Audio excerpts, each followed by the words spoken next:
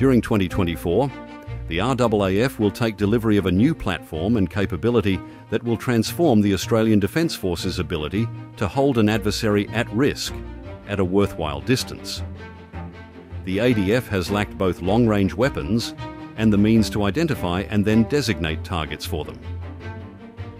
In 2022 and 2023, the Australian government announced it would acquire new standoff weapons to strike ships and land targets at long range.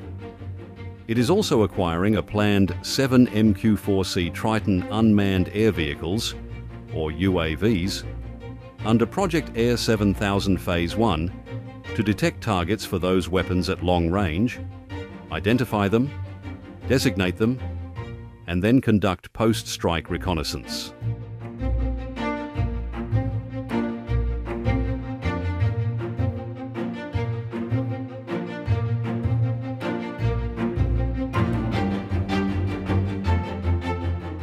With a radar horizon of more than 500 kilometres, Triton will be able to identify threats and designate specific targets for ship, air or ground-launched weapons by geolocating them, sharing their location coordinates with a long-range missile and updating at least some of them in mid-course before the weapon's own sensors and seeker heads take over in the terminal stages of an attack.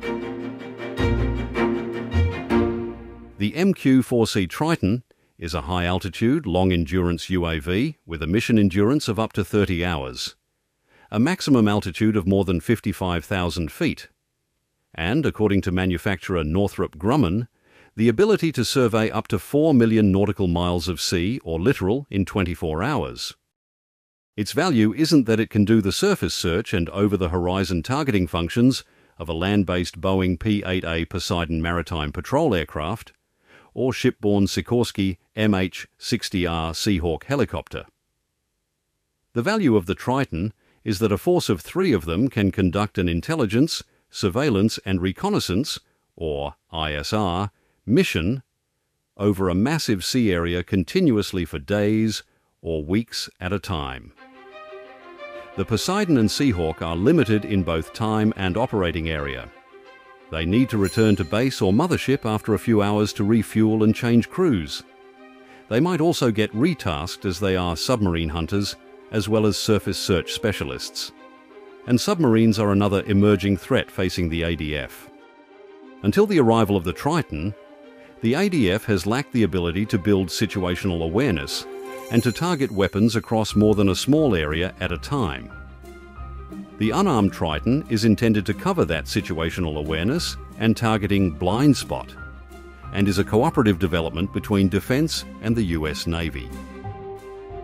The first RAAF Triton made its maiden flight last November and is scheduled for delivery to Australia in mid-2024.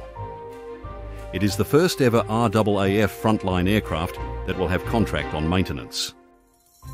Northrop Grumman Australia was awarded a 4-year interim sustainment support contract of undisclosed value in mid-2023 to conduct maintenance, engineering and supply support services at both Tyndall in the Northern Territory and Edinburgh in South Australia. The RAAF's plans to acquire the remaining 3 UAVs will probably depend on decisions that will be announced with the National Defence Strategy and a revision of Defence's integrated investment program this year.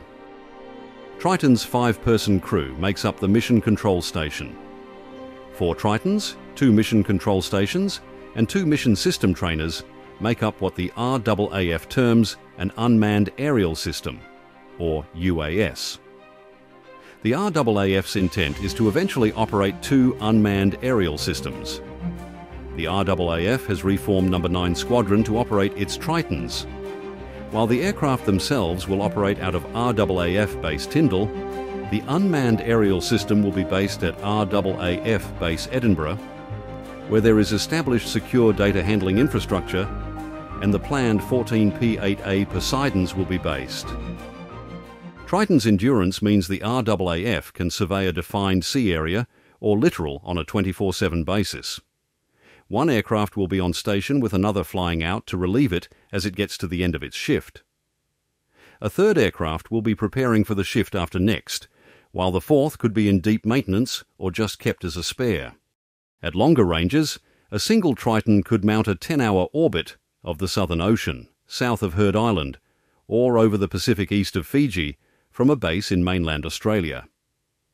Triton is designed to descend fairly frequently to lower altitudes, so it can use its electro-optic sensor to take a closer look at suspect surface vessels or structures. It will then climb rapidly back to its patrol height, where it relies more on the 360-degree coverage of its radar.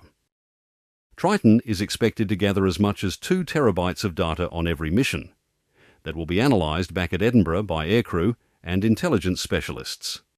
It will also be shared, in real time if necessary, with other services and agencies and even other nations, so that the ADF's sensors, shooters and commanders operate on an all-informed basis. Australia has a 34,000-kilometre coastline, and its area of direct interest is its exclusive economic zone of some 10 million square kilometres. Australia also has search and rescue responsibility for about 10% of the Earth's oceans. Australia's area of maritime interest, however, extends beyond that. Any threat to Australia and its interests must come from or through the archipelagos to the country's north, or from even further afield, the Red Sea, for example, or the Korean Peninsula. Australia's defence begins with a detailed understanding of who is at sea or in the air in its area of interest. That is a little understood aspect of the RAAF's work, which has traditionally relied on manned aircraft such as AP-3C Orion Maritime Patrol Aircraft or E-7A Wedgetails to build up this detailed surveillance picture. Arguably, satellites could do the same thing as a Triton. Surveillance satellites would be well outside missile engagement range and their radar horizons, and so their field of view would be enormous. But satellites have some inherent weaknesses and vulnerabilities. Firstly, their orbits are well known, and so they are vulnerable to attack.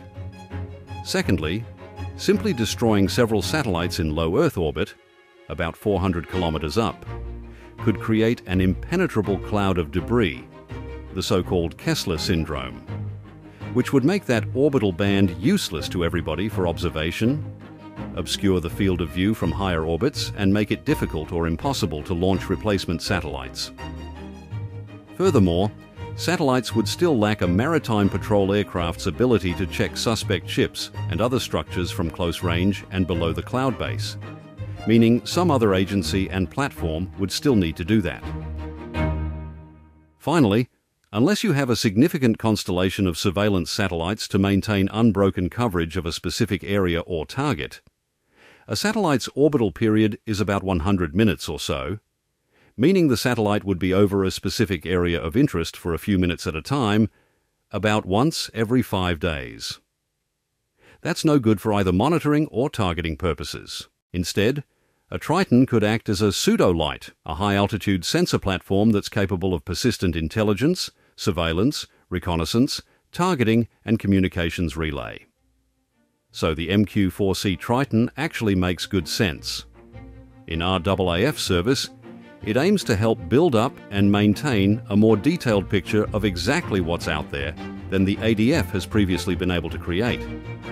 And as the ADF starts to field a new generation of long-range strike and anti-ship missiles, it will be a strike asset as well as an intelligence, surveillance and reconnaissance one.